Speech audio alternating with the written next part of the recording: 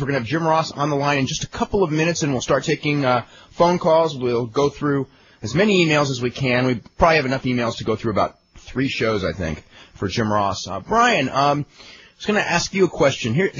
I spent like all day the last couple days like figuring out like awards and things like that. And next Friday, which we don't have a guest next Friday, we should do the award show. We'll go through all the Wrestling Observer awards. So we'll do that a week from today.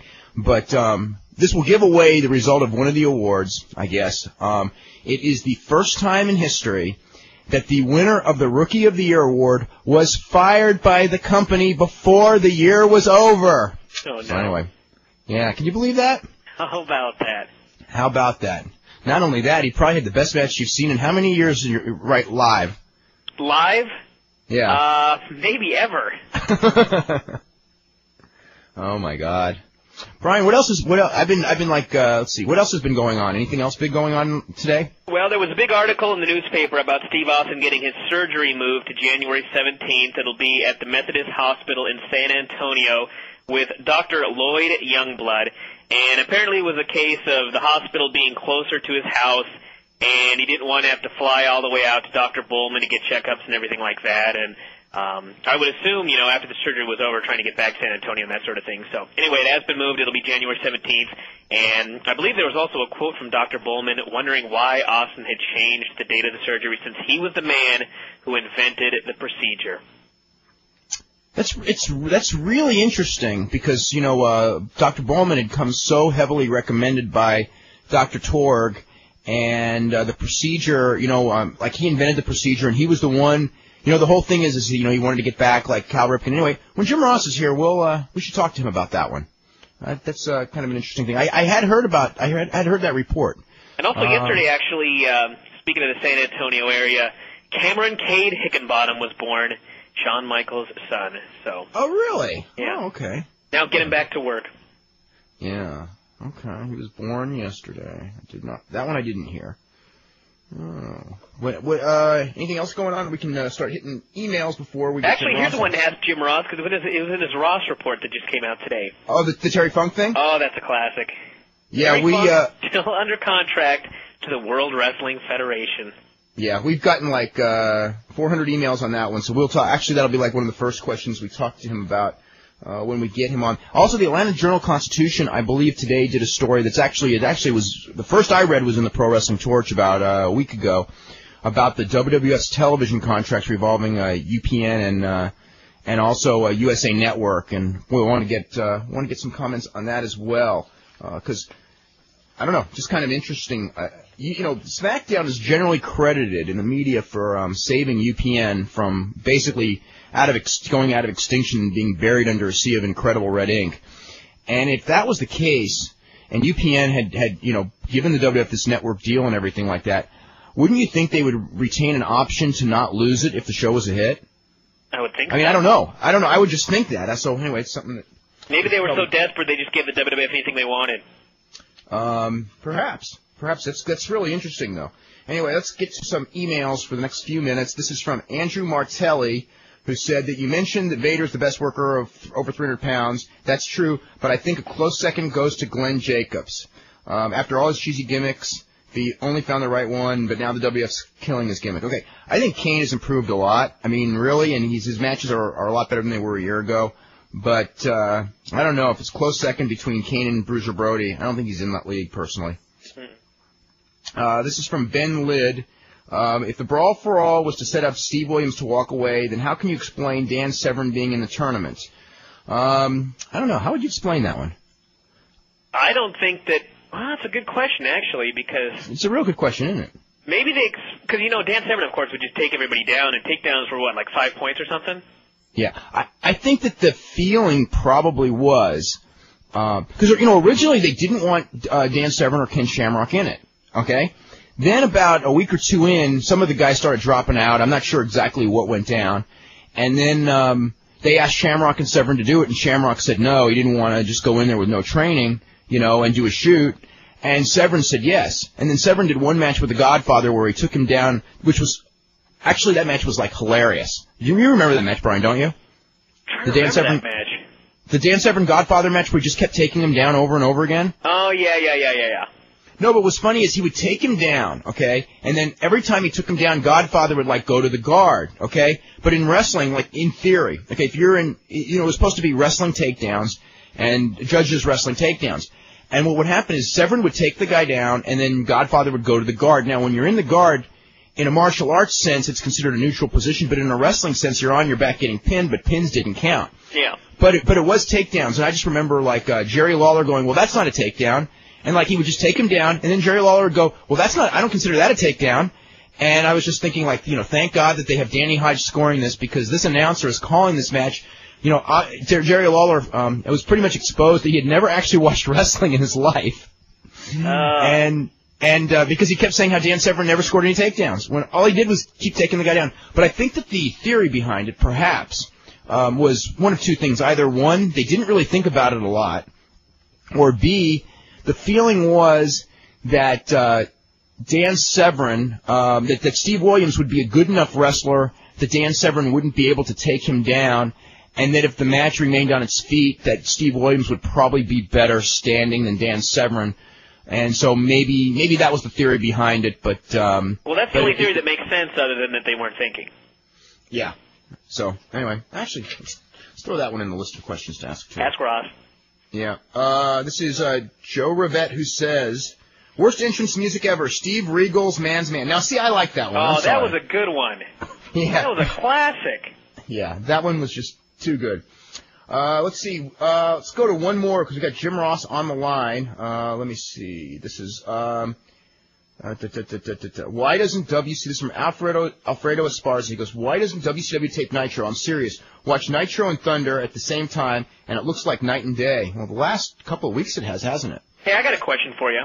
Yeah. Why couldn't they have taped Canyon hitting Bigelow with a barbecue or his champagne bottle at Nitro instead of flying him all the way in for 13 seconds? Because I think they weren't thinking that far ahead. Let's ask Jim Ross about that one too.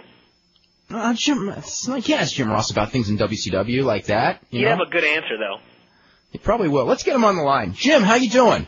I'm good. How are you guys? Hey. We're doing really good. Jim, this is Brian Alvarez. He does Figure 4 Weekly, and we've got, I don't know if you've heard this, but we have more fax questions or email questions than any guest that we have ever had by far. And we had a lot from Ric Flair too, but this is, I got like a week's worth of emails right in front of me. And also you can call up on this line at 1-877-392-3200 for Jim Ross. We want to keep the callers quick because we expect to get a lot of calls today. Jim, how's the week been going? Good. Busy as usual, but doing well. I think, not unlike anybody, a lot of other folks, I'm trying to personally combat the flu I've had for a couple of weeks. So much for the concept of getting a flu shot early. But other than that, things are good. On the personal side, things are good. My oldest daughter just got accepted to graduate school, and I think that's a pretty cool accomplishment for her. And she has worked very hard to be a good student. It hasn't come real easily for her, so she's worked very diligently and going to continue to get educated, which I think is a good thing. Are there a lot of guys, battling the flu right now in the company? Because I know in the Northeast it just seems like, from what I hear, it's almost epidemic. We have a lot of our talent have a variety of ailments, and the flu certainly seems to have affected more than its share on our roster. I think it's really seemingly taken its toll on a lot of the folks who work up here in the office because, like you said, the Northeast seems to has been hit especially hard. So we're working through it. Just keep on going. So. Is there anyone who's going to be missing this weekend because of injuries or illness or anything? We're going to let D'Lo Brown have a couple more days off to get over his shoulder injury as a precautionary thing. He could work this weekend. We think it'd be better for him, and certainly in the long run to let his shoulder heal another couple of days. And he'll be back Monday if needed for Raw. But D'Lo will not make the house shows this weekend. Bulldog was originally booked on these cards. I talked to some folks in Calgary today. He'll be clear to come back to work. As it stands right now on January the 17th, which would be the Raw in New Haven. So he will not be on the cards this weekend. Hopefully, if we've done our job, he would have been removed from the advertising earlier, But in any event, he will not be on the card this weekend. I can't think of anybody else off the top of my head. You know, talking to you guys might jar my memory, but I heard Rodney might have hurt his shoulder at the SmackDown tapings. Rodney dinged his shoulder a little bit. He did, and even though Rodney's not booked on the house show tour this weekend, he's going to has trained through that injury, from what I understand. And according to I have a guy by the name of Bob Clark who works for us in talent relations. That is one of his jobs is to be the point man on all the injuries and the rehab and stuff. And he's been staying pretty busy on that project. And he told me today that Rodney's shoulder was sore, but he'd be ready to go on Monday. What about Ken Shamrock and Mark Henry? Well, Ken Shamrock, interesting thing there. Kenny was cleared from his neck condition to come back to work probably 2 or 3 weeks ago. And then about a week ago, we heard on the Internet that he had knee surgery, which was news to us. We called him, and he flatly denied that he had not had the surgery. Then, subsequently to that, Vince and I met with Ken in Stanford about a week or so ago. He looked great and cleared to come back to work, and great frame of mind, and looked well rested and so forth. And then I talked to Barry Bloom today, Ken's agent, about some other issues, and he mentioned to me that Kenny had his knee scoped this week on a little minor thing, according to Barry. So just some loose particles that they made a small incision and got out of there. Not a big deal at all, from what I understand, and probably maybe a week's worth of therapy to get him, to work the soreness out. Not a major thing at all. But Mark Henry has got a slight ligament tear in his elbow that we're trying to rehab through and not go the surgical route. And Mark hopefully will be back in time for some participation from a physical level at the Royal Rumble. Now, what about, I guess, heard a report that Austin is switched to surgery to San Antonio January 17th. What do you know about that? Well, Steve had consulted a doctor down in San Antonio and regarding his neck after he had seen Dr. Torg and Dr. Ballman, and built a rapport with the guy. And the doctor was a specialist in these sort of injuries, was a surgeon. Had performed these type of surgeries that Dr. Ballman, quite frankly, had pioneered. This guy had performed several of those surgeries as well. And Steve got very comfortable with him. The fact that it would be done there in San Antonio, was another benefit. And they're putting together a real A-team of physicians. And this doctor has taken a very special interest in Steve. And Steve was a little bit uncomfortable with the publicity surrounding his involvement in Cleveland. I think, the minute he walked out the door, it was on their website. And yeah. It's just something that, we'd like to not be that aggressive on. It's, I don't know. We were a little bit surprised that they were that proactive, shall we say. But bottom line is that Steve feels very comfortable with these surgeons in Texas that have looked at all of his files, have spent hours and hours consulting him. They spent more time with him on an individual basis than any doctors that he's ever had. And he's gotten very comfortable with them. And something surgery of this nature, that's a very important aspect of the procedure, is him being comfortable and confident that he's in good hands. And he feels very comfortable and very confident that these folks can do a good job. So basically, it's been scheduled for January 17th, and that's as it stands now. It's exactly when that'll happen. And he's been training almost every day. I talked to him just a day or two ago, and his spirits are better than I've talked with him in months. He's just really happy about this decision. He's looking forward to the surgery.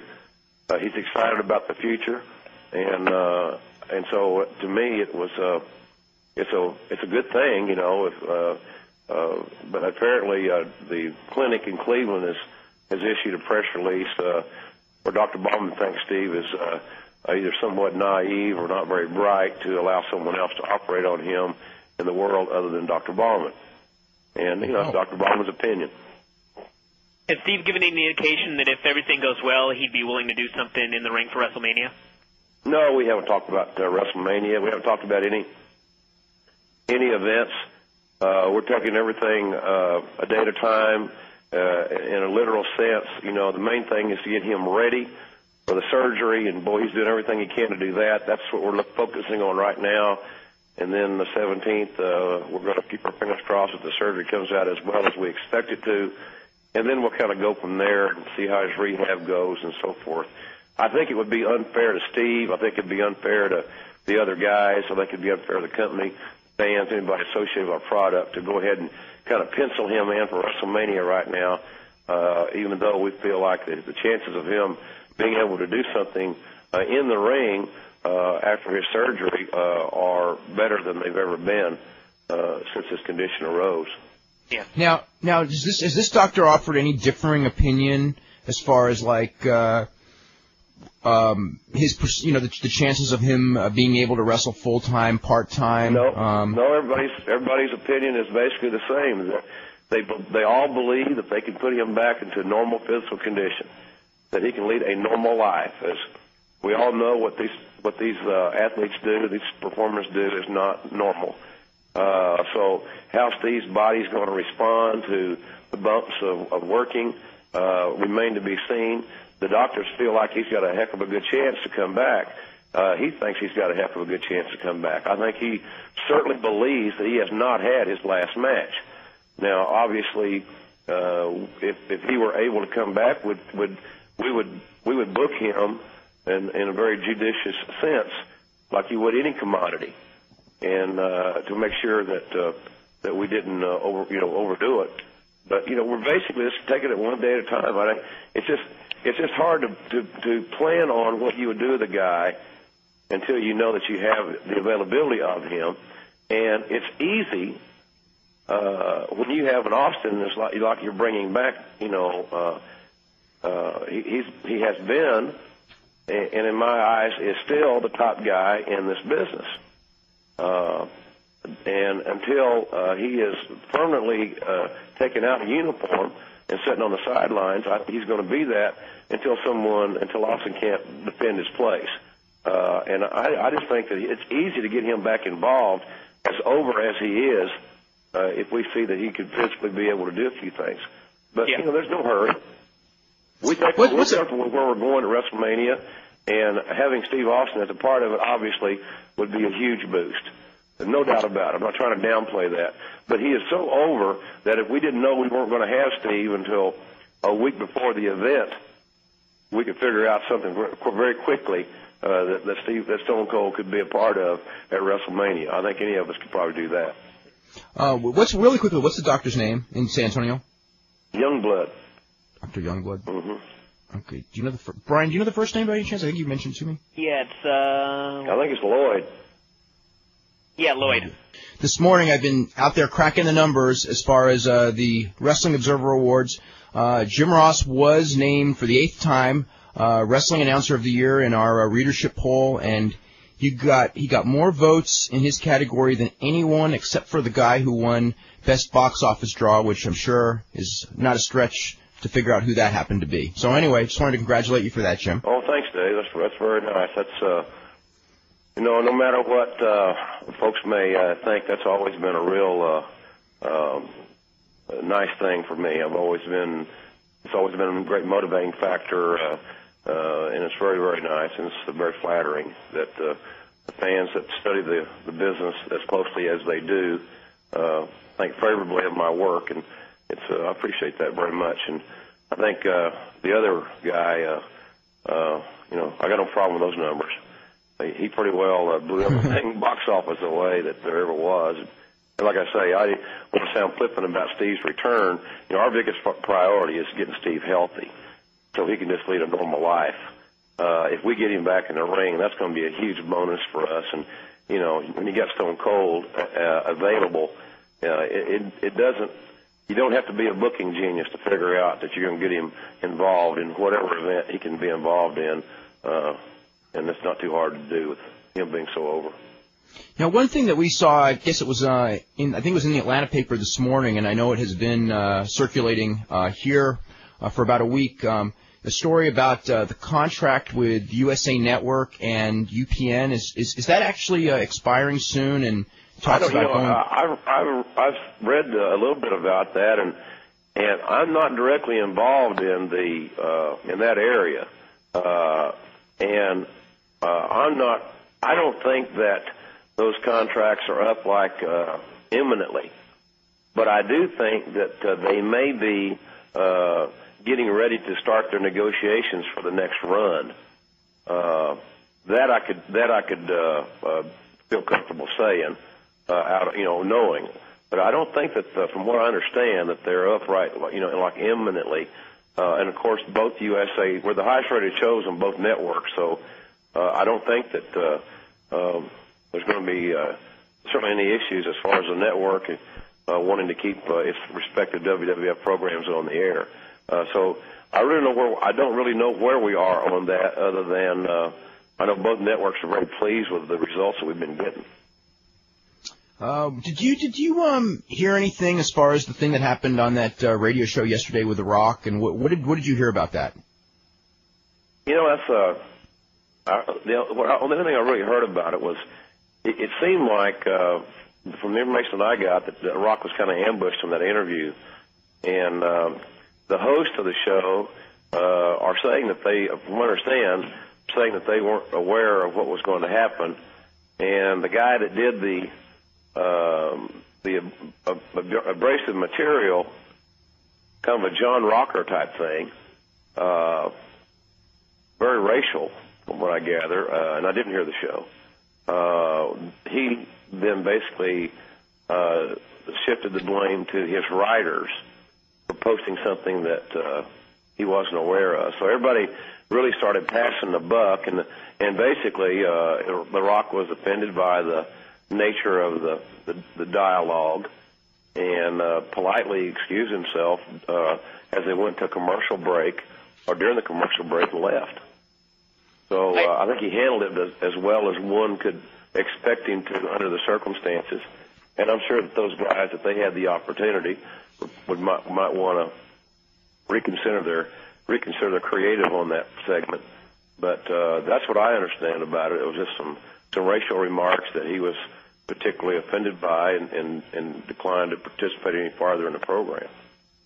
I assume you've read Rock's autobiography by now, right?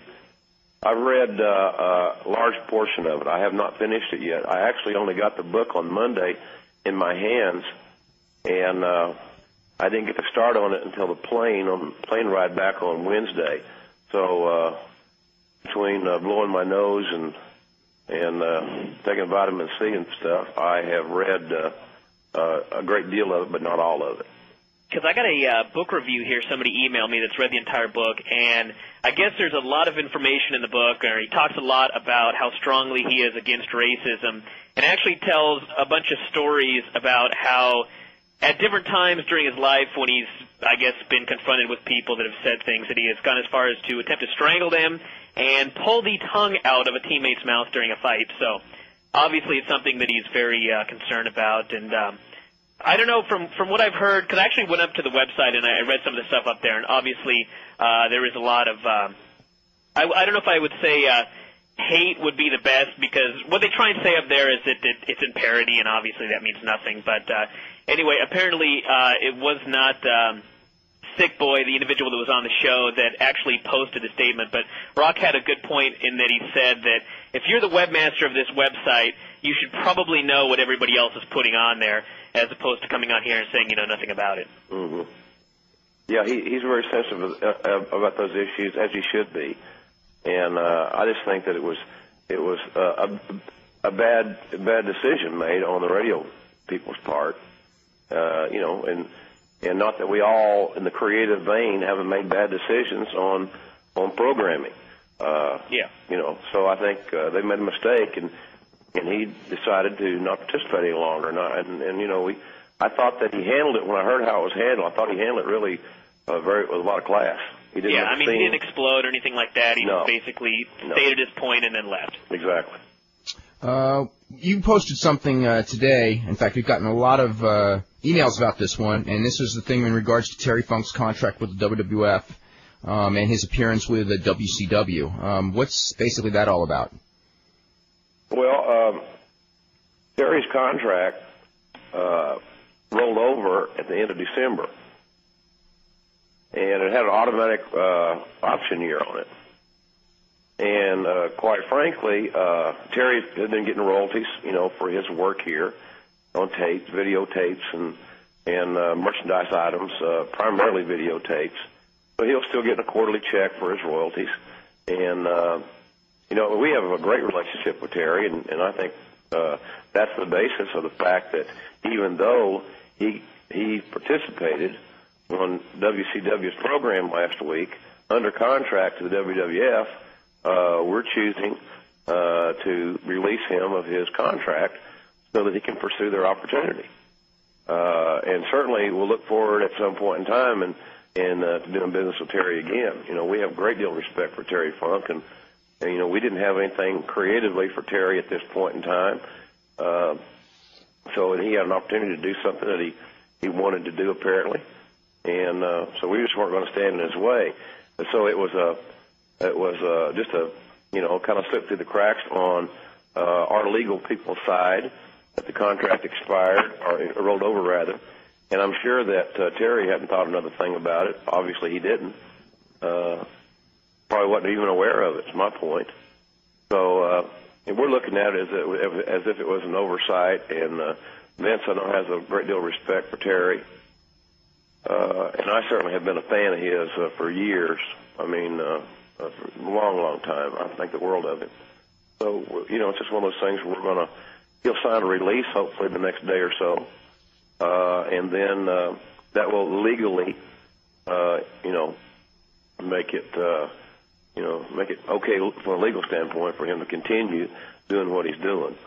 So he has all that paperwork, and I'm sure he'll be getting that taken care of, and, we'll move on about our business. We have a question here from Tim Knoll, who's asking, is Reckless Youth under contract? And if so, are there any plans for him? And also, when does Amy Dumas start? Well, right now, Amy Dumas is, her creative is is being addressed. There's a good opportunity that we may put her with Poppy Chulo and give them a makeover and repackage them, so to speak, and see how that looks, and see how they function in the ring. We're going to bring them up here to Stanford and spend a week or so with them and see what kind of chemistry they may or may not have. The nice thing about it is that we're encouraging Poppy to speak English more, and Amy can help us there because she speaks Spanish. So we're going to look at that, and I would suspect that they would probably debut, I'd say, within the next 4 to 6 weeks. And maybe sooner, but that's a pretty safe window. And what was the other question? Is Reckless Youth under contract? Yes, he is, and we're looking at assigning all of our developmental people will, within the next 30 days, all be working either in Louisville or Memphis or Puerto Rico. And I'm not sure exactly where this young man's going to go. Bruce Pritchard is the point person on the new talent development program, and we haven't sat down and talked about where he would go. My gut would tell me he'd probably go to Louisville. How about Scott Vick? Scott Vick is ready to roll. He's in great shape, and he's healthy, and we're going to bring him up here next Thursday for 3 or 4 days of not really an evaluation, but basically just an assessment, and watch him work in the ring and watch him and listen to him do some promos and basically learn a little bit more about him so that we can get some feedback from some folks within the company as it relates to his character development. So he'll be coming up here next week, and again, based on what creative direction he goes, he should also be another one that would see starting in the next 4 to 6 weeks. So that's starting in the WWF and not going anywhere else? I think our opinion right now is that his working ability, he could probably start here with us.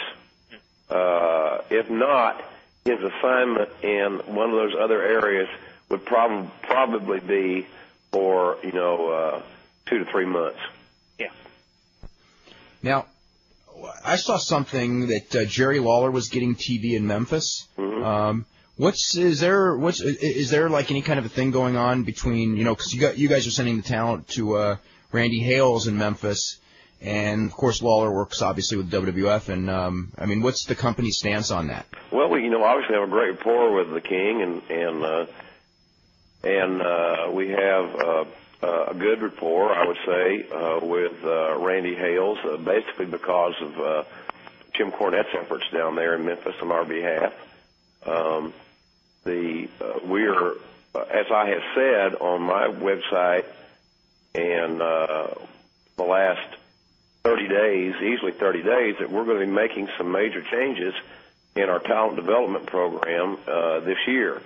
And our goal is to basically give that whole department of talent relations, that whole area of talent relations, a makeover.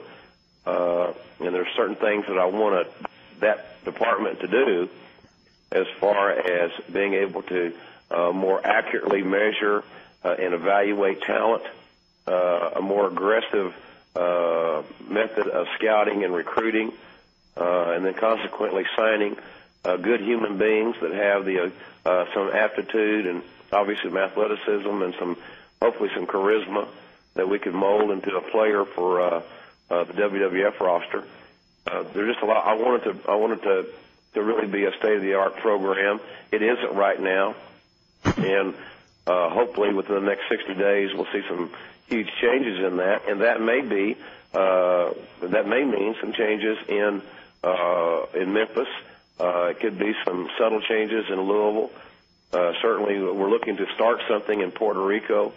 I'm looking for a lot of changes there. But we don't see right now any issues, any significant conflict of interest, as it would seem on paper with Lawler doing a show and then us doing been working with Power Pro. King wants to get more exposure in Memphis, and he works 2 days a week for us. So, and I can understand his motivation. So we're supportive of his product, and we're going to, as we are all of our talent development areas, continue to evaluate our relationship there with Randy Hales. Okay, I'm going to do one more, and then we'll go to a break and then go to the phone calls. This is from Mike Hall, who is from Oklahoma, and he just wants to know, in your opinion, who was the best wrestler ever to come out of Oklahoma? Oh, God, that's a loaded question, huh? Yeah. Might as well ask me if I'm a Mickey Mantle fan. Well, that's obviously, to my view, Danny Hodge.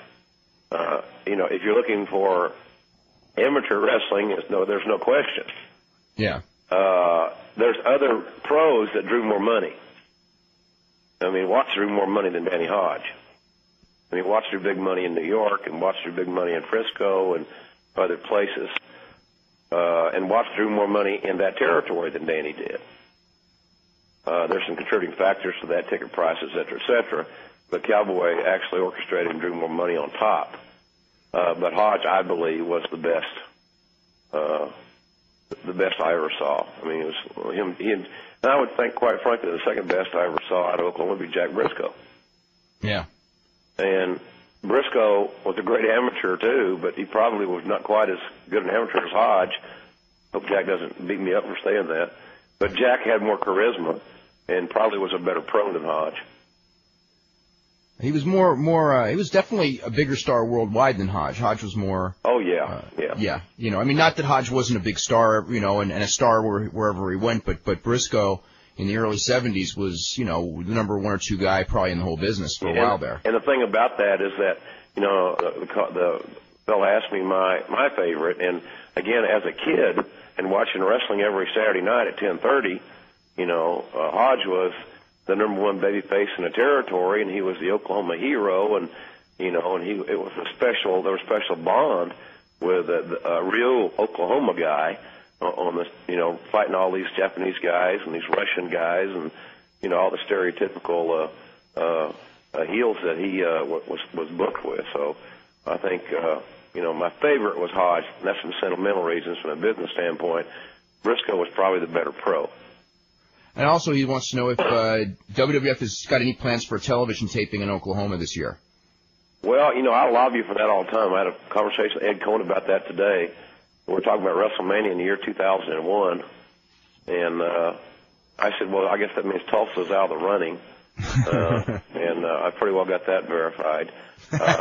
On a serious note, I think that there is a chance we might be able to do something in Oklahoma City if it will route with when it would route with either Little Rock, who has a brand new building, 18,000 seater, and or Dallas. But it's going to have to route, and right now it's not scheduled. But I hope, and I'm continuing to do a little bit of hometown lobbying that we have at least one event there in next year and make it a TV taping. Any news on Seattle? Yeah, Seattle. We're going to do a TV taping in Seattle this year. I can probably look at my book and tell you when you come back from the break. But I think it's in April. It's going to be tied to Vancouver. Vancouver for Monday Night Raw, and then Seattle for SmackDown, I believe. Let's go to Kevin in California. You're first up with Jim Ross. Hello, Brian. Hello, Dave. Hello, Jim. How are you? I'm good, thanks. Hey. Congratulations on your daughter. Oh, thank you. My 11-year-old son, Tyler, is your #1 fan here in Stockton, California. Just want you to know that. Well, thanks. I appreciate that. And he was pretty upset when the other company ran the Oklahoma gag. Mm-hmm. I told him that while it showed they had no class, that it was a backhanded compliment, that they're obviously jealous of your stature and your talent. What could I tell him from the horse's mouth your feeling was about that? Oh, I tell him not to take it too seriously. That those fellows are just trying, I guess, create a character that would be entertaining. But I didn't ever think it was too entertaining from a personal standpoint. But not take it too seriously. It didn't bother me as much as some folks thought it did. It wasn't something that I hung my hat on. No pun intended. Just Gotcha. It's just you got to be bigger than some of those situations that you're faced with sometimes, and just move on. And that's That's what I'll tell him. One other quick question. Brian and Dave have told me I'm crazy, but could you ever see a scenario, for the sake of the fans, where the companies would get together for a once-a-year extravaganza pay-per-view and we could really see a knockdown drag-out? No. That's a simple answer. You're right, Brian. You're right, Dave. Hey, thank you for giving me the time. You bet. Okay, is our next our next caller Pat in Los Angeles? Yeah. How you doing, excellent Pat? show, gentlemen. Mr. Ross, I know this is a rather broad question, but just wondering if you had any what are your fondest memories of working with Cowboy Bill Watts in Mid-South Wrestling? Well, I think some of the best memories of working with Cowboy was watching him write, which at times was some extremely entertaining episodic weekly television. It was amazing to see how he would forward the stories, and where all 7 segments of a 1-hour show would have some significance. There'd be very little throwaways where you get somebody the obligatory win, because when you thought that was going to happen, something big exploded, So I think watching him write episodic TV and keep storylines fresh with a shorter roster than folks are using nowadays was extremely educational for me. His long-term planning and his method for making house shows special. I certainly used a lot of those principles in booking our house shows for the last few years, where you try to make the show special and just not have a bunch of matches for matches' sake. So I think both his orchestration and management of a house show card and his ability to write episodic TV, compelling episodic TV more often than not, with a short roster was some really memorable stuff. Mm-hmm. Given the climate, the atmosphere of the business today, how successful do you think he'd be if he attempted to get back in the business today? Well, if he didn't have to have a one-on-one relationship with a talent, there's a lot of things Bill could do now in an administrative capacity that, no doubt in my mind, he couldn't contribute significantly to any company that does wrestling. But Bill, by his own admission, doesn't have a lot of patience in dealing with people in this field. I think in other areas he's done better. But Bill has there's some challenging times. Would have some challenging times motivating talent in the way that he's comfortable doing, and that's through power and through intimidation. And I don't think that philosophy works anymore. And personally, in my view, and I think that would be his challenge. But he's a brilliant guy. I mean, he had a great mind for the business, and I'm sure if he were so motivated, he could do it again. But his personal skills in dealing with talent in this era of talent, I don't think would be as positive as you would need for it to be. Yeah, I mean, that's watching a tape of the Doug and DiBiase coal miner cage match, coal mining gloves. From Houston, Texas. Nothing like that. It's just hair. It puts the goosebumps on your arms. Yeah. Well, he had a great ability of capturing the drama, and you got to remember that not only did he orchestrate those matches and create those storylines, but he by and large, laid all the spots out. And then he would in turn, because of his passion and his vision, would tell me at a certain point there when I started doing it, the story behind the match, and to go out there and be passionate and to tell a story. And I never had any problem being passionate because I was a huge fan. I mean, I was pinching myself because we're this huge wrestling fan, this little Oklahoma town, actually getting the opportunity to do commentary for wrestling.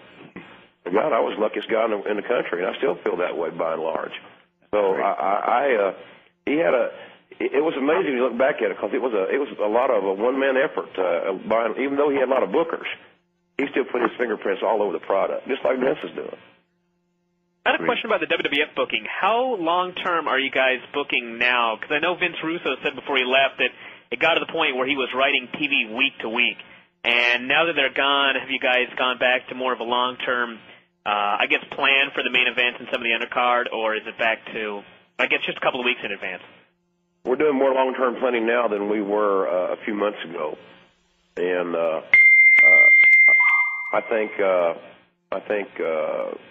that's basically because Vince it's his basic and primary responsibility now to write the TVs.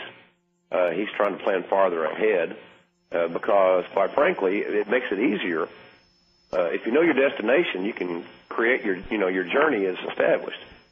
But you got to know where you're headed. You got to know what road to take. And if you don't, you just travel. Where are you going? I mean, where does this journey take you? Now, do you do long-term planning with all the programs? Because I know one of the main problems would be if somebody got injured, obviously some plans would have to be scrapped. So is it mostly the important storylines and the lesser storylines from the undercard or more? Yeah, absolutely. I think it's been that way in the business for years. The main events, the box office, as they call it, gets most of the focus and the most time devoted to it as it relates to the storyline and airtime, and the others are given less time simply because there's not more time available. So I don't think that's changed any. But I do think we have a pretty good feel of what several things that we would like to do at WrestleMania, and kind of depending on how stories develop and talent develops and things of that nature happen, and the nature takes its course. We have a fairly good plan of where we'd like to go at WrestleMania. Yeah.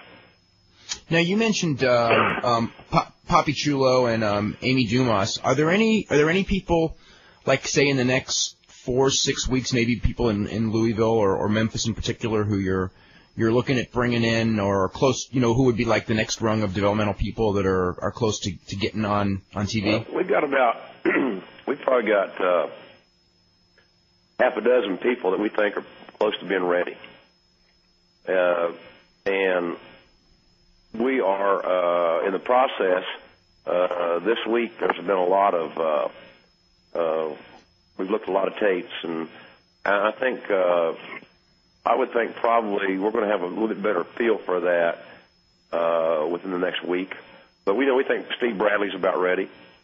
You know, we like what Jim Cornette has done with Barry Buchanan down in Louisville. We have an idea maybe for a character for him that would work. Steve Bradley's work has been at our TVs. We can look at him every Monday and Tuesday. Has been excellent, and he's a fine young man, and he's you know, a real welcome addition to our locker room. And one of the reasons that we bring these young guys when we're getting close to doing something with them to TV while they're working in a territory, so they can build the relationships with the guys that are already here. And you know, Steve Bradley's not unlike Kurt Angle. Steve Bradley had less obstacles to overcome getting accepted in the locker room than Kurt did, because Kurt came in, you know, as the Olympic gold medal winner, et cetera, et cetera. And Kurt has been accepted, you know, very genuinely and very warmly in the locker room. He's a hard-working guy, a humble kid, and is, you know, he's turned into what we think right now is we're ecstatic with his progress and where he's headed. But we think Steve Bradley's about ready. You know, we think Barry Buchanan is sure getting closer than he's been.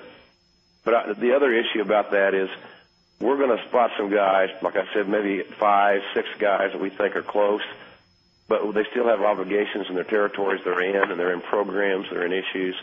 And in all fairness to Jim Cornette, we're not going to take any talent from him without him being totally aware of it and on the same page as it relates to him finishing up that talent. That wouldn't be fair to them. That would defeat the purpose of trying to work with those guys down in Louisville and Memphis or wherever it may be. Do you guys ever get concerned with all the developmental talent that you'll actually get eventually 2 people to do anything with?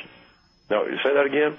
As far as like the new developmental talent, do you guys ever get, I guess, think about what would happen if down the road there was so much new talent in the company that you just didn't have enough, I guess, spots for them? No, that's a good problem to have. I hope we can encounter that problem sometime, and maybe I'll call you and ask you for your advice on how to solve it. I honestly don't know.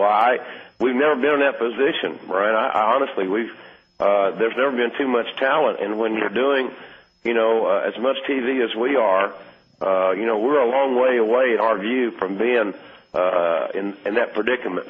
Yeah. And I don't know that, you know, we're going to sign a whole lot more prospects than are going to make it.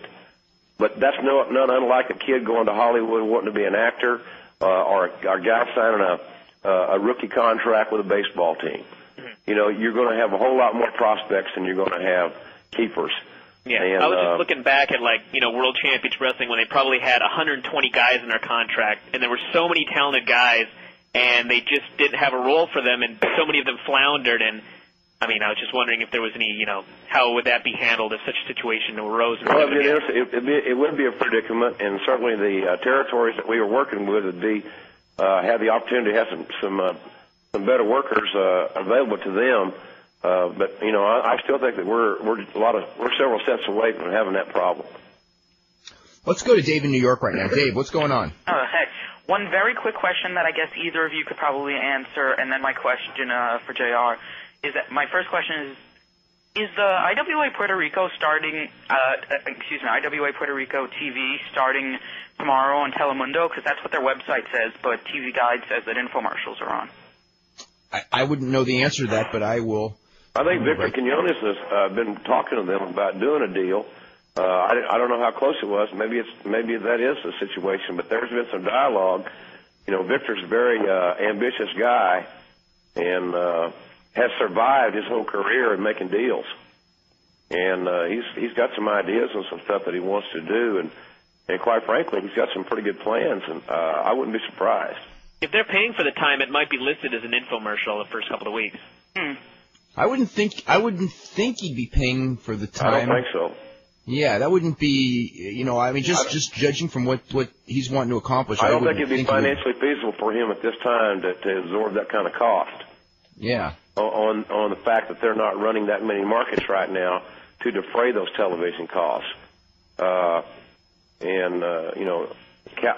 Being undercapitalized is an issue in any business. I'm not saying Victor's undercapitalized, but you know, I think there's probably a demand there for the product, and And Victor's got some contacts, too, in that Hispanic television world that he has worked with in the past. So whatever he succeeds in doing is not going to surprise me. And more power to him. I hope that he does, because it just creates another atmosphere and opportunity for our young talent to work in front of a crowd. Okay, what do you think was the 3 best calls you ever did of matches? The 3 what? The 3 best calls you ever did of matches. Like I guess he's saying like matches that, like, if you were to go back, your favorite performances of yourself, memorable. Yeah. Well, I guess the WrestleMania last year, when I came back to work, was probably going to have to be in there someplace, because of the fact that I've seen it about a zillion times, and every highlight that could ever be created, Mick Foley's Hell in a Cell in Pittsburgh with The Undertaker. And probably a match that I enjoyed doing about as much as any would be a toss-up between Flair and Steamboat, or Flair and Terry Funk, somewhere around the late 80s. Both those I thought were all those matches I can pretty well, call again without saying it. I think the Hell in the Cell match, probably just because it's been repeated so many times in so many forms, has probably become like the most memorable call. But for years I would have said like some of those Flair Steamboat matches from '89. But boy, I mean, I've seen that footage, and your call of it in so many forms for the last year and a half. It's unbelievable. It's almost, that match is one of these weird ones where I think it's bigger now than it really was almost when it took place. Yeah, well, nobody's ever going to forget the bump, obviously, and whenever you have the bump stuck in your mind, you can't forget your call either of the bump. Yeah. Oh, that was an unbelievable move. I still to this day I shake my head in amazement, and I love Mick. I really truly do. He's a wonderful man, but I hope to God he never ever even remotely thinks about doing anything close to like that again. But he's amazing. He's an amazing guy, and I don't know that I'll ever forget that day. I assume you were aware of those bumps before they took place, or were you not filled in? No, I wasn't aware that. I knew that he was going to do something extraordinary, but that didn't surprise me, because it was him in a main event or co-main event and a pay-per-view.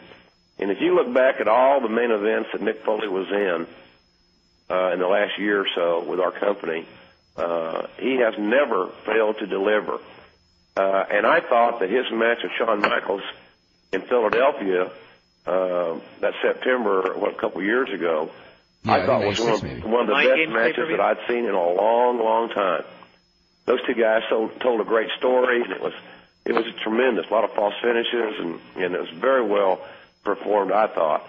But you look back at his track record, and he just always delivered. So when somebody said, "Well, Mick's probably going to do something extraordinary tonight," I said, "Yeah, I'm sure he will." Because I really didn't want to know for a couple of reasons. I didn't want to worry about it, which is a selfish reason. The other reason from a professional standpoint is that I tend to do better work if I don't know everything, that every little I dotted and every T crossed. So obviously I know the big picture. Yeah. I'm not trying to sell that bill of goods. I don't know what's going on, but I'd rather not know every minute detail. And certainly that spot was not minute, but it was a spot that I was not informed of. So when it happened, it happened without me thinking about it happening. It happened, and whatever I said was a natural, real, bona fide reaction. What's the status as far as the sponsorship and SmackDown, as far as the companies that have pulled out? Are there others that have come back? Are they just kind of waiting it out to come back, or is that kind of a dead issue now? I think it's really a dead issue right now. It's not. It has not been a topic of any discussion in upper level management meetings that I've been involved in. I think it's really we've kind of weathered the storm on that, in the way I see it. I know that Burger King, as most folks know, came back after a week, and they're having problems with inventory in the first quarter as far as accommodating the demand for commercial time. So I know business is very good, thank goodness. But, I think the thing really has kind of blown over, and quite frankly and honestly, it isn't a major issue in our office, and hasn't been for several weeks. Now, it's been pretty obvious in the last month or so. SmackDown is toned down. I don't think that there's really been any noticeable effect, one way or the other on the ratings. The women wearing slightly more clothes. I noticed, I don't know if this was a conscious effort or just how the show turned out. I mean, I just noticed from watching Raw on Monday, it seemed more toned down than previous weeks. And is that like a company thing, or is just happened to be how that show turned out? I think it's as much as it happened to be how that show turned out as any conscious effort. There are certain things that we have evaluated, and I just think that we're going to probably try to take the higher road more often than not. Not that we're always going to hit that mark, but I don't think that there was any we certainly didn't have any powwow or any huddle to determine we're going to do this on Raw tonight, we're going to tone it back or back down on it or something. I think it basically the function how the show was written, but I do think that you're going to see us take the high road more often than not on a lot of the things we do and a lot of the things we say. And certainly that isn't to say that we aren't going to try to maintain an edge and still do some provocative television. I just think we're going to be able to do it better. I think we're getting better at what we do, and hopefully we're going to be able to refine what we do and still keep the product entertaining for all of our demographics, especially the ones that seem to be the most responsive, and that's the males 18 to 34, essentially. Are there any characters, whether it be an Edge or a Christian or people like or the Hardy Boys or whatever, that you're kind of looking at trying to really elevate and move to that top level? Like, who do you see as far as like you've got your upper echelon with Foley bowing out fairly soon, I guess later in the year. So it's Austin if he's healthy. Obviously Hunter and Rock is the prime guys. Are there any guys that you see right underneath there that maybe would have pay-per-view main events maybe towards the summer or the fall next year? Well, certainly the Undertaker's going to be back. Sure. And he fits in that upper echelon group, obviously. Are you still looking at probably Royal Rumble, or is that evaluation changed? Well, he's doing better. He's still training, and he seems to be seems to be getting a lot better, and his spirits are great, and the attitude's wonderful.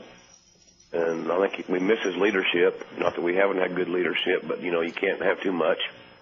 He's such a steadying influence in our locker room, and so we miss his presence in that respect as well as in front of the camera.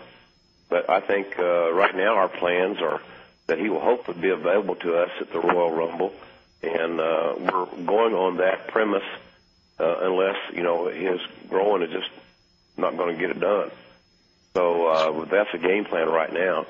I think we got a lot of guys that have the ability, if they got the right story, got enough exposure, got the opportunity to talk and verbalize on television a little bit more. I think Edge is certainly a kid that we have a great deal of confidence in. I think Val Venus has a wealth of potential, personally. I think Prince Albert has a lot of potential. I think we'll see him doing some upward movement. There's D'Lo Brown is, in my view, he's like a puzzle that is a picture puzzle that has a missing piece, and the piece is not his work ethic or his anything with him other than us getting him into a good story and him being able to execute it. And so he's very close into taking a step up, in my view. I think, like I said, I think Edge has got lots of potential, a great upside for him. But so does Christian, and certainly the Hardy Boys are extremely innovative, and they just have a huge upside. I mean, it's inevitable to me that all those guys I mentioned, whether it be in the next 6 months or the following 6 months, but soon in their careers, are are going to have the opportunity to be given the opportunity to go to the next level. And I don't have any doubts that some of them are not going to stick and become big stars. Now, as far as D'Lo Brown goes, is his contract situation totally worked out? Is there what's there have been a lot of rumors about him the last 2-3 months? He's got probably about, I'm going to guess, about 14 or 16 months left on his contract. And he and I have begun discussions on a new deal. That our goal is to have it done long before he has even 1 year left. We think that he's, earned a new contract, and we have great hopes for D'Lo. He is the kind of kid that we like to do business with. You know, he's intelligent, and he has a lot of integrity, and he has a lot of class. If you give me his notice today, I'd say the same thing. I met him when I was doing some stuff for Cornette down in Smoky Mountain. I know how badly he wants to be in the business, how badly he worked to get here, and how much weight he lost, and the constant fight he has on working on his conditioning and his look and all those things. He's really got a great heart and a great attitude, and we're going to do all we can to keep him. And I feel confident and comfortable that we will. He wants to stay here, and we want him to stay here. So we both have the main goals in common. It's just a matter now of coming to terms on the dollar side, and I wouldn't be surprised if we didn't have something done on his contract within the next couple of weeks. Let's go to Western Virginia. Wes, what's going on? Hi, guys. Jim, I wanted to ask you, in light of the McMahons being so involved on the Raw show, and also with Mick Foley and Steve Austin not appearing, how do you expect the house show business to go in the future of the WWF? Well, I expect that those guys we just talked about to step up to the plate and continue to grow as performers. The Outlaw, the whole DX group, the Outlaws and X-Pac and Triple H are all young, and they all like to perform, and they're very, very valuable in our house shows. I feel good about the fact that they're going to be on our house shows. Kane is continuing to, in my view, to move upwardly. He's a great attraction in the house shows. His reaction, his response to house shows is great. We want to continue to see improvement in Big Show, and we've been real happy with what he has done in the last several weeks specifically. So we believe that the house show business is going to remain competitive and good for us. I think that the one thing that we do is that we really we motivate the talent, which is not hard to do with this group, who perform at a high level in the house shows. We're doing our best to have finishes more often, much more often than not. We're trying our best not to bait and switch and false advertise. I think we've done a good job in the results of the live events, and hopefully that'll help bring people back the next time. I feel comfortable that this roster that we have in place is going to still be strong. And obviously we would love to have Austin back, and we need Undertaker back, and no doubt about that. But knock on wood, as long as The Rock is healthy and the Big Show and Kane, and we'll get a little bit more mileage out of old Mick while we're elevating some other folks. Chris Jericho is going to be a huge addition on that side too. I feel real comfortable that our house show business is going to remain strong. I think one of the strong points of you guys' house show business is the fact that the shows are packed with all the big names, and the production of the shows is also the same sort of production that you'd almost get if you went to a TV taping, because as long as you have like a couple of big names up there on the top, most fans, at least like around here when the WWF is coming, aren't as excited to see like who's wrestling who in the matchups. But just the fact that the big show is coming to this area, and there's going to be the production, there's going to be the big names on top, and as long as that stays strong, I think business will be good. I mean, even if they're top names that are on the shelf, this has been the case for like the past couple of months now. Yeah, and I think it's important for us to provide a good show. I think Dave wrote some stuff about the show that he saw in person in San Jose, which was a house show, and I'd like to think that house show was indicative of the house shows that we do much more often than not. And hopefully by the performance of the guys that night and the effort they put forth, those folks that were there buying tickets will not have a problem investing in our product again the next time we're in that marketplace. And for San Jose's sake, situation rather, they responded very well because our next date there, which happens to be a Raw, sold out in pretty quick fashion. We've got a lot of people have actually been asking this one. Is there anything, as far as you know, as far as the status of Ric Flair? And I guess this question here says, if he got out of his contract, would you be interested in him? Which I think is almost a redundant question. But what is this? Do you know anything new on the status of Ric Flair? No, I really don't know anything new on Rick's status. Other than he's still under contract to WCW. Rick is a great treasure in our business. And has a lot to offer, and he's idolized by a lot of guys in our locker room. There's no doubt about that, and I think he's very well respected. I know that he's extremely well respected in our front office, including the owner of this company. So, I don't know what Rick's future holds, but I wouldn't think that Rick would be sitting on the sidelines too long if he were available. But, past that, I think any company, whether it be in wrestling or anywhere else, would be lucky to have Ric Flair involved with them. Let's before we go to the next call, I just want to ask also is another question a lot of people have been asking for the last couple of weeks. Is there any start date for Taz? About how many weeks, or imminently, or what's the status of him? Well, our agreement with Paul Lee was that we'd start Taz sometime after the first of the year and give Paul the opportunity to use Taz as much as he needed in the last quarter of the year.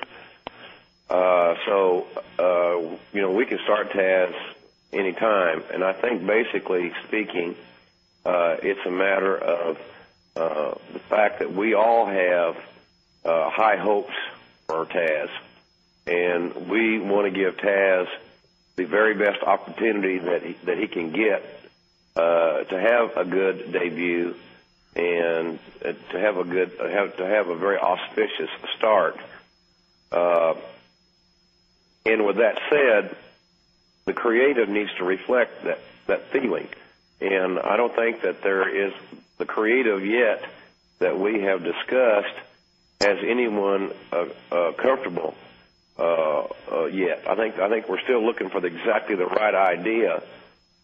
And it's no layup that he's even going to be in the Royal Rumble.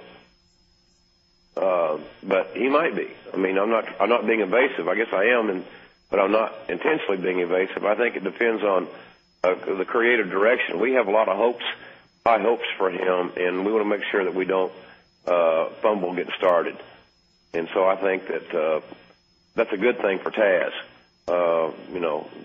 The better debut. You only get, the old cliche, you only get one chance to make a first impression, and would like to be able to get him started off with a bang.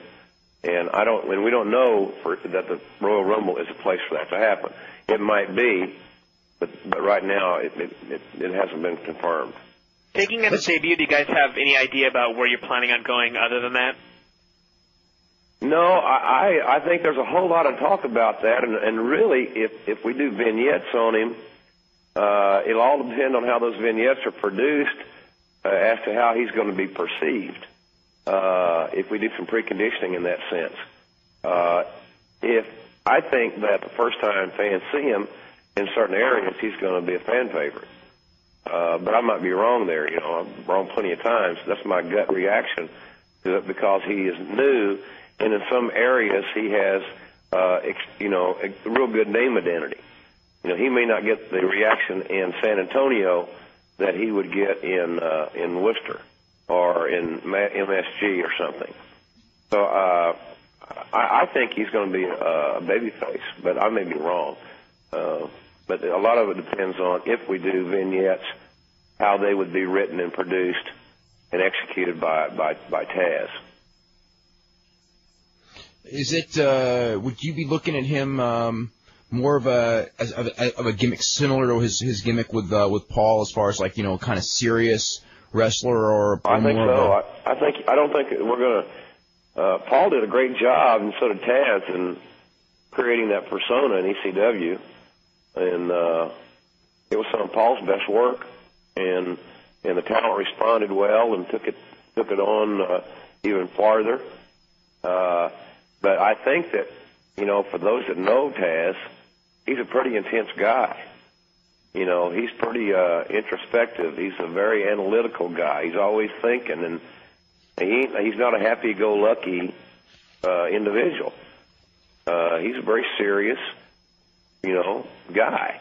And I don't think you can make him anything other than basically than what he is. I think that's a huge trend in what we're doing, is trying to package talents so far 180 degrees from what they truly are.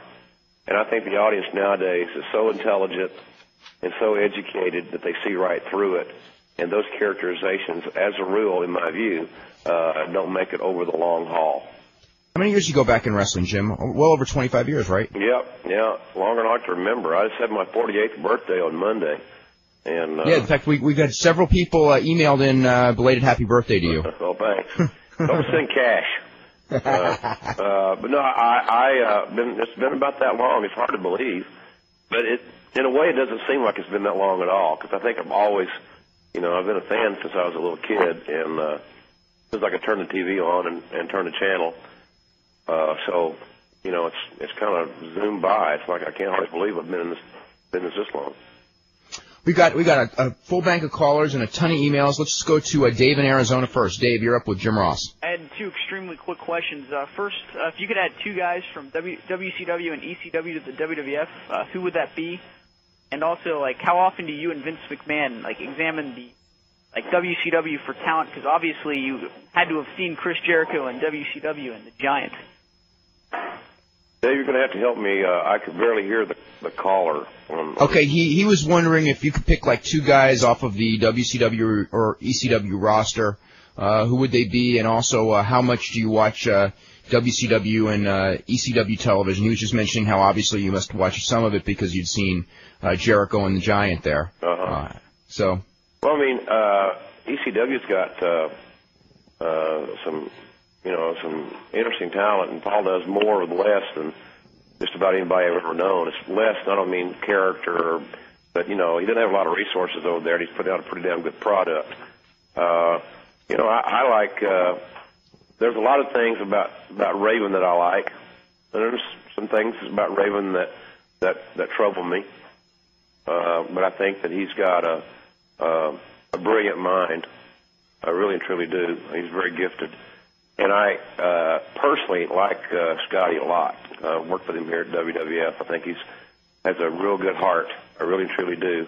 So he'd be a kid that I certainly would like working with again at some point in his career, whether it be in front of the camera or behind the camera.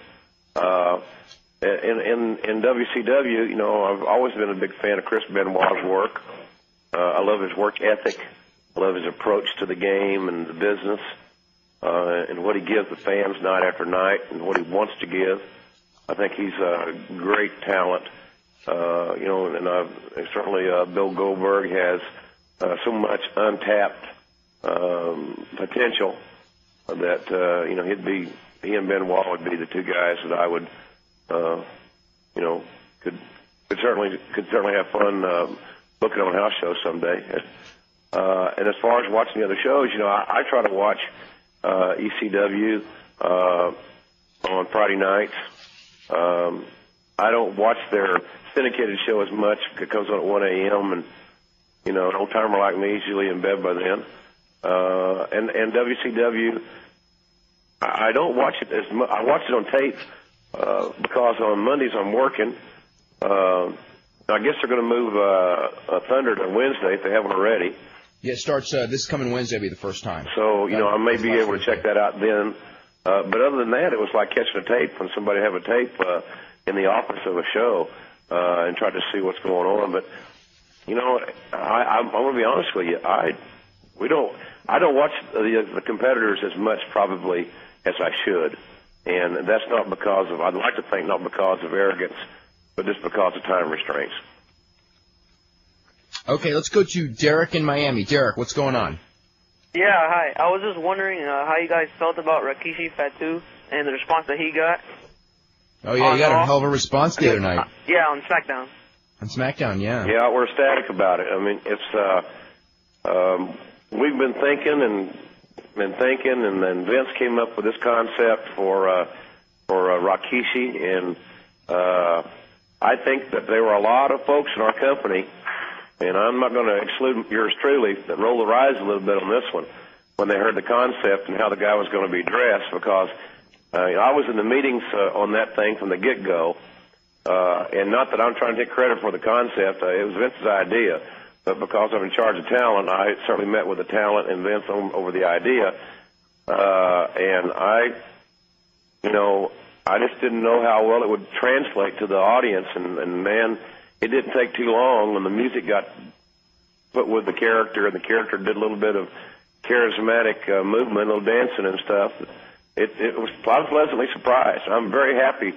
It gives us another player, because his match on SmackDown, I thought, elevated him a lot. I really and truly did. Absolutely. And you guys expect to get the reaction he got? It's also a credit to our champion, I think. You look back on how Hunter had his a few weeks ago with Al Snow. That helped Al, in my view. I just think that you don't dance by yourself, but that was a great thing for our company Thursday night. Both those guys really stepped up, and it really helped Rikishi. Did you guys expect it to go over as well as it did? Because the last 2-3 minutes of that match were, it was like the people took it seriously. I was surprised how well or how much that they were sitting there, on pins and needles for that title change. I thought, you almost would expect, just given that he hasn't had that much high profile experience, that people would, kind of maybe, say, okay, it's a good match, but we all know the title's not changing hands, and the audience reaction certainly didn't indicate that. I think a lot of us just have underestimated how over that character is getting, and that's all I can figure. I mean, I knew that Fatu would work hard, and I knew that he knew, because we discussed it with him, the opportunity that he had that night to really turn it on and show people what he could do. And I gave him a huge hug after it was over. That's the only way you can hug him, if you haven't noticed. It's a huge hug. I thought he really rose to the occasion. I thought he really, really performed well and worked so hard. And let's not forget, he's 400 pounds. But he didn't lay on his behind, He did a real good job. So I was, like I said, pleasantly surprised. And I'm really happy that I just hope that he can keep this momentum going, because if he can keep it pumped up a little bit more, he may surprise us all on where he might go. It almost seemed from commentary like you guys are leading towards maybe a program down the road between the two. Hello? Hello? Yeah. Brian just thought that maybe by the commentary, he thought you're almost leading to a program with those two down the road. Well, I think that in hindsight, you go into that on the front side hoping that that's where you can head and create another opponent for the champion to work with. I think when that show was over, we had no doubts in our mind, I certainly didn't, that in the near future, there's a possibility that we could have some main events in some markets, Rikishi versus Hunter, that might not do badly. I'm not talking about next week, but I'm talking about, in the not-too-distant future, if Thursday night's reaction is any indication as to what we're going to get, say, Monday in St. Louis or Tuesday in Chicago. When I get to this question before we go to the next call, what's your side of the story as it pertains to Jeff Jarrett and his departure from the World Wrestling Federation? Well, I take responsibility for the interruption in the negotiation and the way that was handled. I mean, I'm the one that's in charge of that department, and I'm not going to pass the buck to anybody. I never have in the beginning. I wasn't set up to be somebody printed one time or said I was the scapegoat. I think that I'm taking responsibility because it's my job to get it done. I didn't get that job done. I'd like to think my track record on recruiting some guys in this roster and negotiations have been very favorable. We've won a whole lot more than we've lost. We haven't had too many guys leave our roster that we didn't want to leave to go elsewhere. So I think it was certainly the exception to the rule. But the decision was made late to retain Jeff's services, and he and I started negotiating very late prior to his contract expiring. Once that I was given the green light, and once I was given the green light, I didn't get a deal done. So I accept responsibility of it, and I wish it had been handled a lot more professionally on both parties' side. But I can't blame anybody but me because I had about a month to get the deal done, and I didn't get it handled. And whether or not Russo leaving and going down to Atlanta had an effect on the negotiations, yay or nay, it's certainly arguable, but that's just me making excuses, because the bottom line is I didn't get the deal done, and it's my responsibility to do so. Let's go to Joe in Chicago. Joe, what's going on? I'm not sure if this question was already asked, but The Rock mentioned in his Torch interview that Jericho came in with a lot of heat, and I was wondering why you think that was. Came in with what? He said that Jericho came in with a lot of heat. I didn't sense that. I mean, that may be Rock's opinion, and he's certainly welcome to it. And he looks at it from a different angle than I do, because he's one of the boys and he's in the locker room and I'm not. I didn't get that sense, but there could have been some trepidation there by some of the talents, because of the ballyhoo and the hype of Chris coming to our company. I think a lot of that has been erased. Chris Jericho is a fine person, and I'm not saying that because that's what I'm paid to do. I truly believe that. I think he's an excellent young man.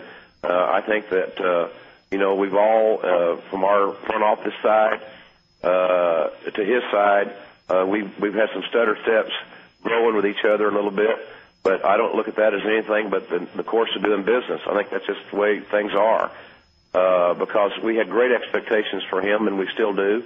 And I think that he's becoming one of our more significant baby faces. His merchandise, his Y2J shirt is number 3 or number 4 selling item of all the items that we have that we're selling. And to me, that's tells me that his popularity is genuine if the customers are spending money on his merchandise. So again, my perspective of Chris's arrival would be different than Rock's. And I can see Rock's point of view, but in my point of view, I think it was a little bit. That's a little bit of an overstatement. Joe, you still there? Yeah. Yeah. Anything else? Quickly, if you could pick one wrestler from outside the states to bring it in and repackage any way you see fit, who would it be? He's still giving a foreign wrestler. A foreign wrestler. Well, I'll probably have to call Dave and get some suggestions on some good Japanese talent. Yeah. I don't know who would be out there, Dave. On a foreign, I mean, there's a lot of great. I'd love to have. What's the kid that I've talked about before? That's the champion over at New Japan. That kind of I talked about him before, Dave. Kind of reminds me of Saito in his younger days. Is it Hashimoto or Shono? Yeah, Hashimoto. Yeah, I really like him. But I'm kind of a mark for those kind of guys. Yeah, really tough, hard kicks and all that. Yeah, I think he's very believable style. Yeah, he is. Yeah. What's the thing? We have a question here. Is what's the status as far as Deborah McMichael? And by the way, did they get married yet? Or do you even know? No, they're not married. And Deborah's basically her situation is much like Steve's. She's kind of off right now until.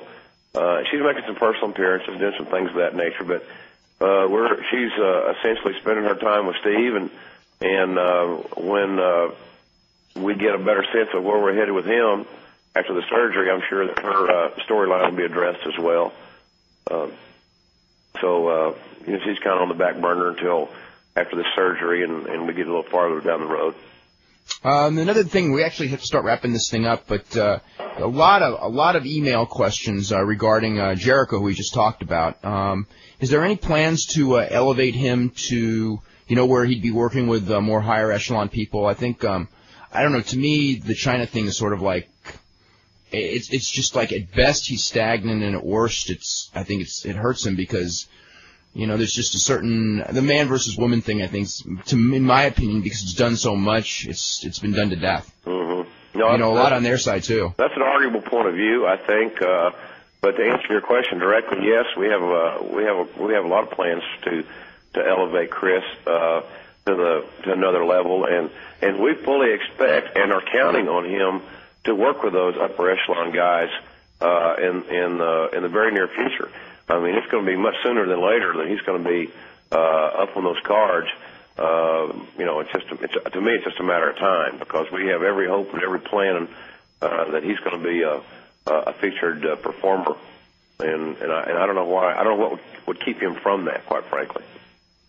We have to wrap this up, and I want to apologize to everyone who sent in emails because we just didn't have the time to get to all of them, and we would certainly love to have Jim back anytime. I know he's got a really busy schedule going on the road every week to do TV Monday and Tuesday, and then having to do his job, his front office work as well. So, Jim, I want to thank you very much for coming here while you were a little under the weather, and good luck at TV Monday and Tuesday. I think we'll hopefully have good TVs. Hope everybody will stay tuned, and it should be an interesting year. But I appreciate all the feedback and all the things the fans do for us, and I think we can never thank them enough for not only participating on this show, but watching our product and buying our pay-per-views and helping me fund my daughter's master's program.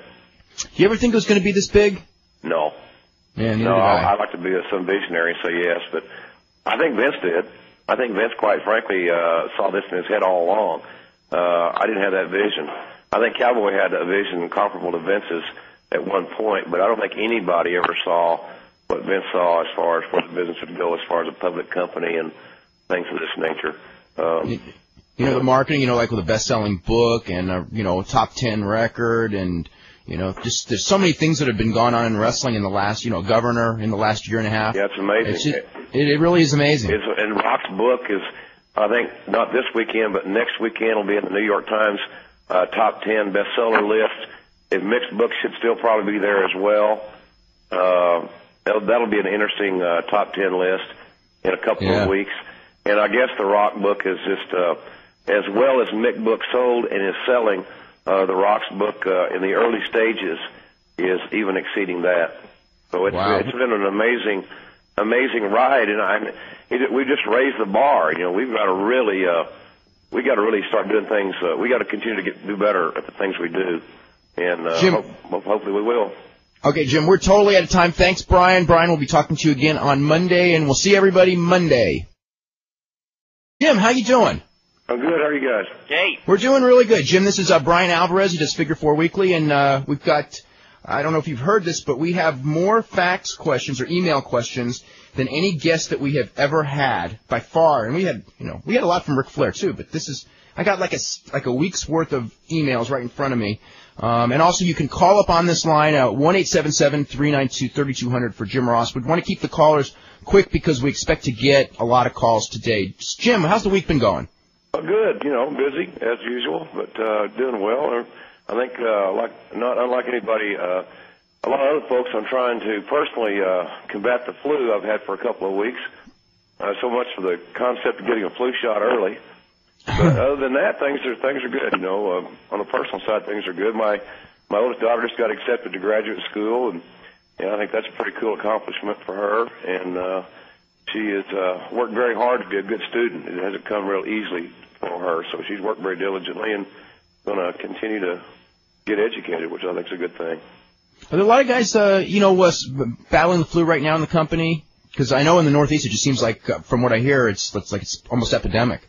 We have a lot of our talent have a variety of ailments, and the flu certainly seems to have affected more than its share on our roster. I think it's really seemingly taken its toll on a lot of the folks who work up here in the office because, like you said, the Northeast has been hit especially hard. So but we're working through it. We keep on going. So. Is there anyone who's going to be missing this weekend because of injuries or illness or anything? We're going to let D'Lo Brown have a couple more days off to get over his shoulder injury. As a precautionary thing, he could work this weekend. We think it'd be better for him, and certainly in the long run to let his shoulder heal another couple of days. And he'll be back Monday if needed for Raw. But D'Lo will not make the house shows this weekend. Bulldog was originally booked on these cards. I talked to some folks in Calgary today. He'll be clear to come back to work. As it stands right now on January the 17th, which would be the Raw in New Haven. So he will not be on the cards this week. We're going to have Jim Ross on the line in just a couple of minutes, and we'll start taking phone calls. We'll go through as many emails as we can. We probably have enough emails to go through about 3 shows, I think, for Jim Ross. Brian, I was going to ask you a question here. I spent like all day the last couple of days like figuring out like awards and things like that. And next Friday, which we don't have a guest next Friday, we should do the award show. We'll go through all the Wrestling Observer awards. So we'll do that a week from today. But this will give away the result of one of the awards, I guess. It is the first time in history that the winner of the Rookie of the Year award was fired by the company before the year was over. Oh, no. So anyway, yeah, can you believe that? How about that? How about that?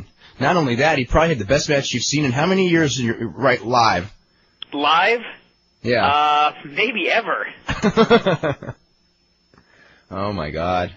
Brian, what else I've been like, let's see, what else has been going on? Anything else big going on today? Well, there was a big article in the newspaper about Steve Austin getting his surgery moved to January 17th. It'll be at the Methodist Hospital in San Antonio with Dr. Lloyd Youngblood.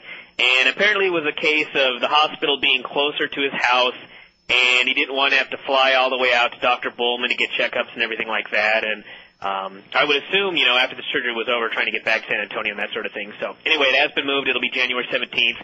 And I believe there was also a quote from Dr. Bullman wondering why Austin had changed the date of the surgery, since he was the man who invented the procedure. That's really interesting because, Dr. Bullman had come so heavily recommended by Dr. Torg, and the procedure, like he invented the procedure, and he was the one. The whole thing is he wanted to get back like Cal Ripken. Anyway, when Jim Ross is here, we should talk to him about that one. That's kind of an interesting thing. I had heard that report. And also yesterday, actually, speaking of the San Antonio area, Cameron Cade Hickenbottom was born, Shawn Michaels' son. So. Oh, really? Yeah. Oh, okay. Now get him back to work. Yeah. Okay. He was born yesterday. That one I didn't hear. Oh. Anything else going on? We can start hitting emails before we get Actually, here's the one to ask Jim Ross, because it was in his Ross report that just came out today. Oh, the Terry Funk thing? Oh, that's we can. Hopefully, if we've done our job, he would have been removed from the advertising earlier. But in any event, he will not be on the card this weekend. I can't think of anybody else off the top of my head. Talking to you guys might jar my memory, but I heard Rodney might have hurt his shoulder at the SmackDown tapings. Rodney dinged his shoulder a little bit. He did, and even though Rodney's not booked on the house show tour this weekend, he's going to has trained through that injury, from what I understand. And according to I have a guy by the name of Bob Clark who works for us in talent relations. That is one of his jobs is to be the point man on all the injuries and the rehab and stuff. And he's been staying pretty busy on that project. And he told me today that Rodney's shoulder was sore, but he'd be ready to go on Monday. What about Ken Shamrock and Mark Henry? Well, Ken Shamrock, interesting thing there. Kenny was cleared from his neck condition to come back to work probably 2 or 3 weeks ago. And then about a week ago, we heard on the Internet that he had knee surgery, which was news to us. We called him, and he flatly denied that he had not had the surgery. Then, subsequently to that, Vince and I met with Ken in Stamford about a week or so ago. He looked great and cleared to come back to work, and great frame of mind, and looked well rested and so forth. And then I talked to Barry Bloom today, Ken's agent, about some other issues, and he mentioned to me that Kenny had his knee scoped this week on a little minor thing, according to Barry. So just some loose particles that they made a small incision and got out of there. Not a big deal at all from what I understand, and probably maybe a week's worth of therapy to get him to work the soreness out.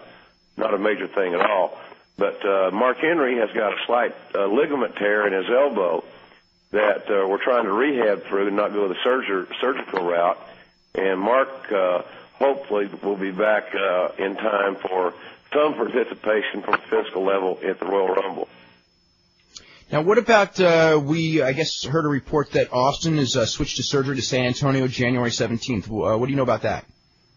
Well, Steve had consulted a doctor down in San Antonio. And Godfather match where he just kept taking him down over and over again? Oh, yeah. No, but what's funny is he would take him down, okay, and then every time he took him down, Godfather would, like, go to the guard, okay? But in wrestling, like, in theory, okay, if you're in, it was supposed to be wrestling takedowns and judges wrestling takedowns. And what would happen is Severin would take the guy down, and then Godfather would go to the guard. Now, when you're in the guard, in a martial arts sense, it's considered a neutral position, but in a wrestling sense, you're on your back getting pinned, but pins didn't count. Yeah. But it was takedowns, and I just remember, like, Jerry Lawler going, well, that's not a takedown. And, like, he would just take him down, and then Jerry Lawler would go, well, I don't consider that a takedown. And I was just thinking, like, thank God that they have Danny Hodge scoring this, because this announcer is calling this match. Jerry Lawler, it was pretty much exposed that he had never actually watched wrestling in his life.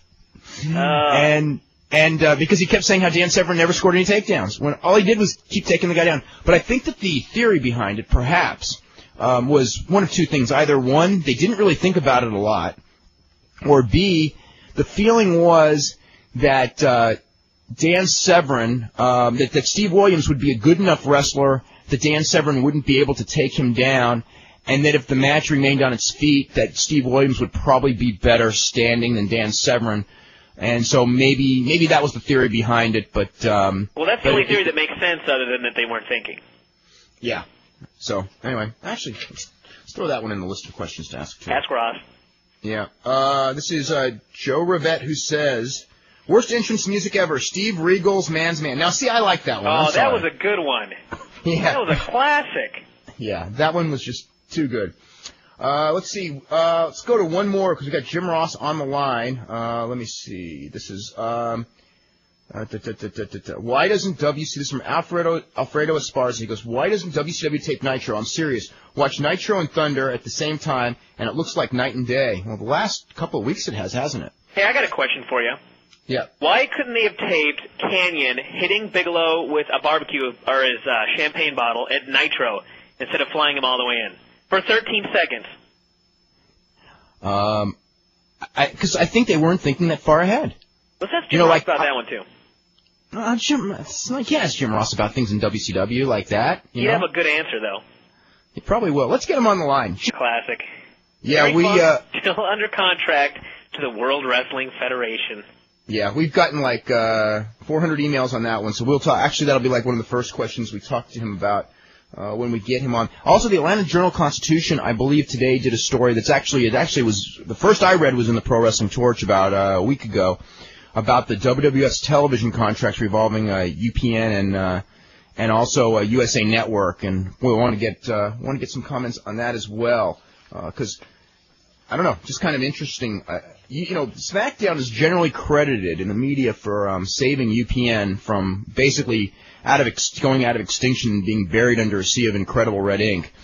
And if that was the case, and UPN had given the WWF this network deal and everything like that, wouldn't you think they would retain an option to not lose it if the show was a hit?